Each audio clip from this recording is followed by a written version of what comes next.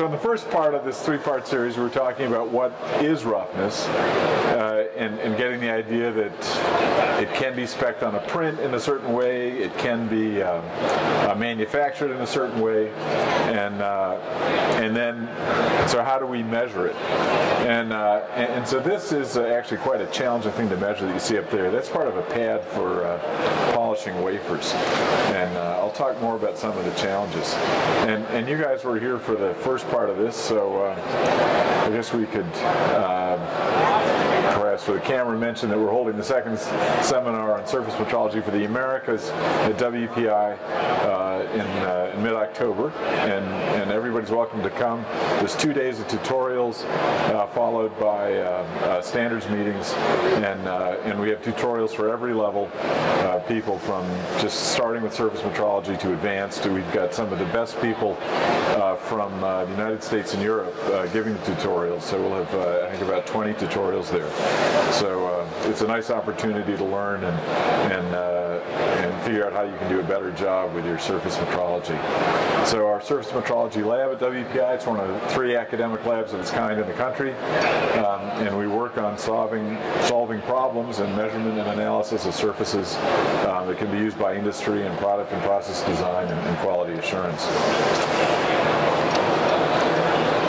Well, it starts with, we've got a rough surface, and sometimes it's a replica of the surface or some representation. And then we have a measurement instrument.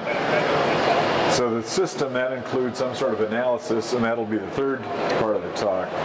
And now, and what do we do with that? Well, one of the things that's most important, of course, in industry is how can we use this to add value and reduce waste. In addition, I'll mention things about advancing the science so that we can understand fundamentally what's happening. And we talked about design, quality assurance, and we'll mention some things on process control. So there's the system, and we're going to be talking about measurement, the first part of that. As we'll get into in the third talk at 4 o'clock about discrimination and correlation. In other words, how can we tell 2 surfaces apart that we know to be different from the way they were machined or the way they're behaving, and that's where value is, or how can we get a correlation between a manufacturing process and the kind of surface we're getting so that we can use that for process control. What Lord Kelvin said, one of the greatest scientists, engineers of the 19th century, about measuring things. You need to be able to express things in numbers. So the first essential step is to find some way of measuring it and getting numbers on it. And that's one of the things that's happened in surface metrology in the last, particularly in the last 20 or so years. We've gotten much better at measuring, and it's opened up all kinds of opportunities. So here's an example of a measurement, and the next challenge after we measure that, and we can quickly have with an instrument like this over 1 million elevations describing this surface, 1 million points measured. The next thing is how do we characterize that, and that, as I said, I'll be talking about later. But as we zoom in on this, we can see that there's a large chaotic component to this that defies conventional kinds of Euclidean description, and so getting the essence of that is important. So I'm going to talk a little bit about the past, current. Most companies are still using profilers and contact, and we're going to compare that with optical measurements. One of the key points is how do you know you have a good measurement, and how can you verify that through the supply chain? You have the person that makes the machine, the person that makes the part, and then the person that perhaps integrates that part into a larger component. And all of those people need to agree on how to measure and analyze the surface. So this is the most commonly used kind of measurement, and this is a stylus profiler, so it contacts the piece. So here's the drive unit, profiler's there. We'll zoom in on that in a moment. And actually what we're doing right now is trying to measure the stylus, because as we'll see, the size of the stylus is important, and the form of the stylus is important in what it measures. So here's a close-up of it making an actual measurement on a part. So this is a part that we had polished, that we were doing some work work on, and I'll show you in a moment. So this is a contact device. And you come up with a measurement like that, and I showed that in the other talk. And so that's a measurement from a turned surface. If we take a look diagrammatically at what's happening, now this is a device that I used years ago in Switzerland that hasn't changed fundamentally. You have some finite force that's holding a stylus down on the surface. There's a spherical tip. There's different standard radii that you can use from about 1 to 10 micrometers. But the combination of the vertical force and the small tip that you want to see details puts a finite stress on the part. And we usually report profiles in this way, with a highly exaggerated vertical dimension compared to horizontal, and so it gives us a false notion of what the surface is really like. This looks like quite a dramatic surface on this 10-to-1 ratio, but if it's 1-to-1, as we'll see some examples, it wouldn't look nearly so dramatic. This is a scanning electron micrograph from that I took when I was at the Swiss Federal Institute of Technology in Lausanne some years ago, and you can see how this aircraft aluminum alloy, this is one of the harder aluminum alloys, is damaged essentially by the stylus trace. Now this is a very fine scale. You have trouble seeing that unless it's on a highly polished piece. You never notice it on a machine part. And mostly people consider stylus measurement to be a non-destructive test, but that's not true if you're dealing with a very fine surface. And now we're very fortunate to have this partnership with Olympus. And here's the first Olympus that we had. That's an older version. This is a newer one over here. But this was 4 years ago when we first got it. One of the neat things about this is that you can teach an undergraduate to make useful measurements, even used in research, literally in 20 minutes. They can be doing useful measurements. So the finest scales of the geometry are what we call roughness. The largest scales are form, and intermediate is waviness. And this committee, ASME ANSI B46, is a committee that I chair and will for the next year. It's a year and a half, I think, and my term is up. But we talk about texture being roughness, waviness, and the lay, which is the directionality or anisotropy of the surface. Whoops. Let's see if I can get this to move here. All right, so let's take a look at 2D versus 3D. So here is what you're seeing over here, 3D scanning laser confocal microscope. Now here's what you saw a picture of, or a diagram of this, and this is the standard way of looking at a conventional stylus tip. And so when you're doing contact measurement, the shape of your tip is very important because that tells you what kind of things you get into, and if there's damage to the tip, your measurement won't be good. So conventionally, you do this by running it over a razor blade. We were looking at the standard for that recently, and we had a French student in the lab that we're developing projects with, and I said, why are we running this thing over a razor blade still? Why don't we just put it under the Olympus and measure it? So we took the stylus out, stuck it under the Olympus, and there it is. So instead of just getting this profile, because the razor blade is very sharp compared to the stylus, so when you run the stylus over the razor blade, instead of measuring the razor blade, you're measuring the stylus, because you can't get a smaller radius than what you're using.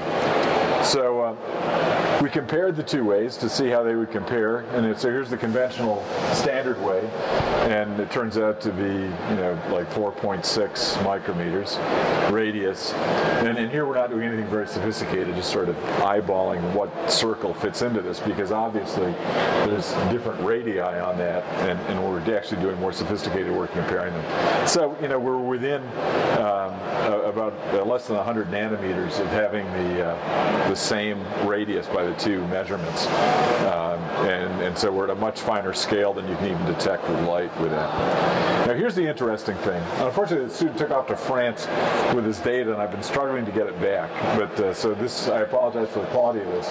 But here is the mark left by the stylus measured with the Olympus.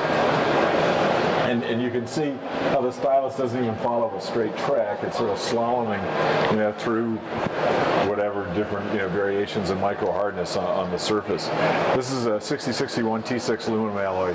It's what we use for lots of projects, and products are made out of this. So so you have an idea of what sort of things you can detect with the stylus compared to say an optical microscope. Here's something about the depth. I mean, the depth of this thing isn't that great, and this we're able to measure with the Olympus. So we're looking at depths of in the tens of nanometers for what the stylus mark leaves. This is kind of revealing. So here is a circle with a radius of about the stylus, and I said we found some other ways of doing it. So there's about a 5 micrometer radius sitting on a 1-to-1 representation of the surface it's trying to measure. So, so people have said, when you use a stylus instrument to try to measure the roughness, it's like you're using a basketball to try to measure the roughness of your driveway. And I think that's being generous, actually, because it's probably more like using a large beach ball if you just take a look at that visually. Now, that being said, you still get lots of useful information out of that. And if a stylus is working for you,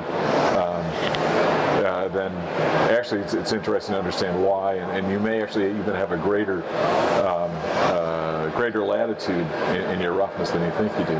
Anyway, that's the student that did the work, and I wanted to give him some credit for doing that. So that work is continuing, and one of the things we're looking at is what is the hardness of this material, and what is the stylus load and compared to the hardness. And so there's a micro hardness test measured with the Olympus. Now, one of the interesting things about this, as an aside, if you want to learn more about materials and you take a look at a micro hardness test like this, one of the things that you see in addition to what you traditionally get from a micro hardness test, which is just the diagonals on this, is you can see the way the material is piled up around the corners. And so one hypothesis that we want to work on, we'd like to find some partners to develop this, though, is that the steeper the pile up, the less the work hardening. So if the material work hardens, it pushes the deformation out away from the stylus imprint. And so as you can see, you can get highly detailed measurements of this, so we can learn more from simple hardness tests than we ever knew before. Here's an interesting thing to consider, and it's just sort of basic physics when you think about it, but you can't measure the height at an infinitesimally small point. I mean, the matter doesn't essentially exist at that. Most of matter is empty space because you get some electrons whirring around. And as we get down to measurements in nanometer and sub-nanometer range, what are we actually measuring, and what's interacting with the surface? Something has to interact with the surface to tell us what's there. And that interaction has to take place over certain size. So what we've done here is just superimposed a bunch of circles on a measured surface to give the impression that inside that zone where we're actually making a height measurement, there are variations in height.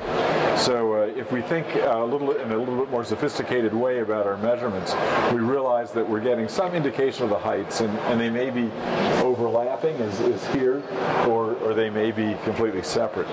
So it's something actually that we're just talking about at the ISO level and standards, and starting to characterize instruments according to the sampling zone. How big a zone are we taking the height measurement over?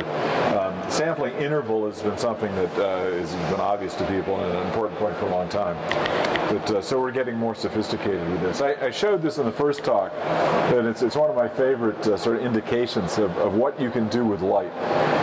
And so this is just an example part that was made by Nanotech Systems in Swansea, New Hampshire, on a diamond turning machine. By essentially a shaping operation, they put in some 500 nanometer grooves. Now here it is shown on an SEM. The problem with the scanning electron microscope is, because of the wavelength of the electrons, you get a very sharp image to a very fine scale. You get no direct height information. And attempts to get good height information out of the SEMs, while there have been several, have not been nearly as good as what you can get in the Olympus microscope. So here on this, and I think you can make this out on the screen, you can actually see very faintly the turning marks from where this was faced. The very smooth facing operation. That you can't actually see on the SEM. We weren't able to get that. And these grooves, as I said, are 500 nanometers apart. Note that the wavelength of the laser is only 405. So, and here, now after you make the measurement, of course you can move it around and you can get an impression of the 3D form of that object, and you can actually start seeing that, something about the depths, and you can take profiles across that, and I'm sure people would be happy to measure that for you. Here we took our microscope to its limit, so it's 100 times lens with an 8 times zoom, and we measured over 16 million heights in that to make that mark. And you can see the little burrs. So this is a very sharp diamond tool that goes down through here and makes that mark. And it's in electroless nickel, so it's got no grains in it. It's amorphous, single-phase material. So the sampling interval on this, there's a measurement, is just about 4 nanometers. So it's quite a spectacular measurement. And there we can see a similar one in 3D. We also see some of the challenges in measurement, and those are things that we're addressing, and Olympus has done a good job addressing. But this was somebody with, as a student making this measurement. We see some spikes in that, and that's one of the measurement challenges. If we want to go to a finer scale, we're back to contact stuff again, interestingly enough, and so the atomic force microscopy is something a lot of people are familiar with. I just want to mention this briefly, but here also you're very influenced by the tip, and I don't know does anybody here have experience with an AFM or doing AFM work? One of the interesting things, though, I remember when we were doing some AFM work, we kept finding this shape repeating on the surface, and we realized, oh, we broke the tip, and that's now the shape of the tip. It looked like little shovel marks. But anyway, so you can go to quite fine scales with that. The problem is very delicate instrument still, and the AFM image that we got from that test part was so poor that I didn't even keep it. So this is a diagram to compare different kinds of measurement instruments. SPM is the scanning probe microscope. That includes the AFM. One of the interesting things is here that this author put on is that the limit on the optical techniques is 1 micrometer, and we've just seen 500 nanometer grooves. So this instrument over here beats this. But the idea of representation of instruments and that you could map out different instruments with this came from Margaret Stedman, who's shown there at the last METPROPS, Metrology and Properties of Engineering Surfaces, that was held in England last year. Anyway, so that was her idea of representing sort of the resolution in height and resolution horizontally. We've talked about standardizing the ways of plotting instruments on there, and have been unsuccessful in doing that. So if we look at the ISO standards for what a good measurement is, there's so trueness and precision, and we're not as far along in this in metrology as we'd like to be in terms of an overall community. Here,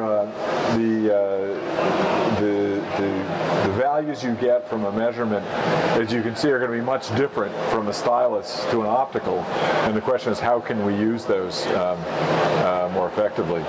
Here's an example of some work we've been doing on repeatability. This is from the UBM, and as I said, that was an Indus series, and the company's been out of business. But just to show you some of the things you can do for repeatability, you take 2 measurements in a row and plot the height at one position versus on one measurement versus the height in the other, and so you can see that we're in this instrument anyway. We expect those should be highly correlated, which they are, but it's not an exact line as it would be if the measurement was repeated exactly. Now, some of that's going to be thermal drift. We're trying to measure down into the hundreds of nanometers, so all kinds of things can affect that. But it's an idea of one way of representing this that we're trying to work into a standard currently. So in measuring roughness, so the trends now are going to optical over stylus with 3D over 2D. And as you can see, you get a much more complete picture of what the surface is. And some of the needs are greater sophistication and analysis. So how do we analyze these surfaces so that we can correlate the measurements? And how do we put a number on it like Lord Kelvin suggested? So that we can better understand the texture interactions. That should be understanding of texture interactions. So what we're seeing here is my poor typing. I apologize for that. Anyway, I'd like to acknowledge the support that we've gotten from Olympus in the lab, also from Digital Surf, makers of Mountain Software. Safina is in Kingston, Rhode Island, has been supporting our grad students for several years. And Solarius gave us the UBM. Mezzo Automation also has been supporting our graduate students, and we make some software that for analysis that I'll be talking more about at 4 o'clock. Anyway, I'd like to thank you for your attention, and if you might be interested in a graduate certificate program in surface metrology or abrasive processes, let me know, and I'll put you on our mailing list. We're trying to develop that now at WPI and are interested in to see what sort of interest there might be in that. Thank you. All right, I got 2 o'clock. There's still seats left, everybody. Come on in. We're going to talk about measuring roughness. I got to try. The guys at the State Fair do an excellent job of bringing people in. I should have gone to the State Fair and learned some techniques.